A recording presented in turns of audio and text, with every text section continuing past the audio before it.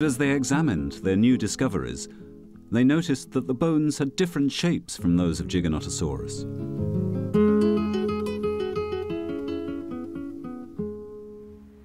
These differences in the shape of the bones are a clue for paleontologists to identify a new species. And the shape is telling us that we are dealing with a new species of meat-eater. And then they began to measure the bones of their new beast.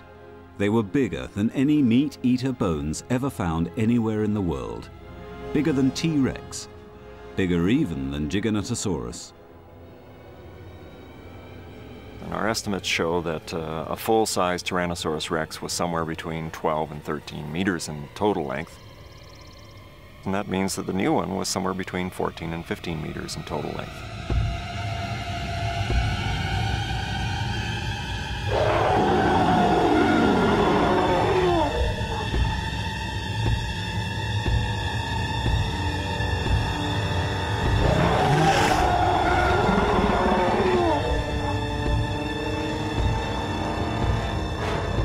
It looks like we've probably got the biggest meat eater in the world.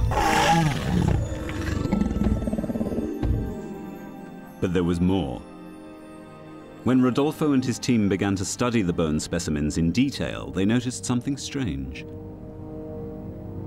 As they analyzed the bones, Rodolfo realized that they had found 4 leg bones for a 2-legged creature.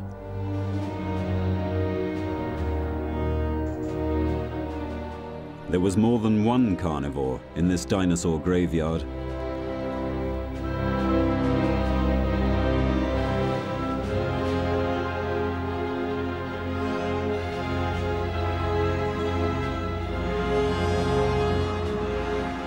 So far, our record is indicating that at least 6 individuals have been preserved. And what's more, they were all different ages. With 6 specimens of the new meat-eating dinosaur found at the Argentinian site, Phil Curry had what he needed, a second pack of mega carnivores.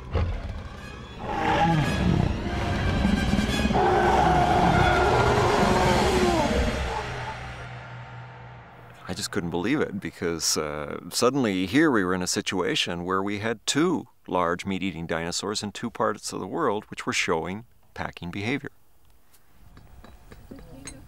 It seems to me that we have very convincing evidence that large meat-eating dinosaurs formed these social groups where the young and the old worked together, hunted together, and lived together.